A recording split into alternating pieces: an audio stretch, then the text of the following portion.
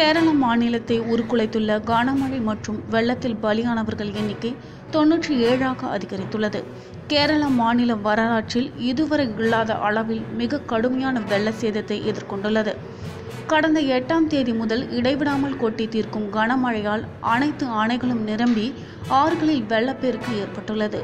நேற்று ஒரே நாளில் 26 பேர் பலியானதால் வெள்ளம் மற்றும் நிலச்சரிவில் சிக்கி இறந்தவர்கள் எண்ணிக்கை 97ஐ தொட்டுள்ளது. 11 பேர் மாயமாகி உள்ள நிலையில் 41 பேர் காயமடைந்துள்ளனர். உயிரிழந்தவர்களின் எண்ணிக்கை மேலும் அதிகரிக்கும் என்று அதிகாரிகள் தெரிவித்துள்ளனர்.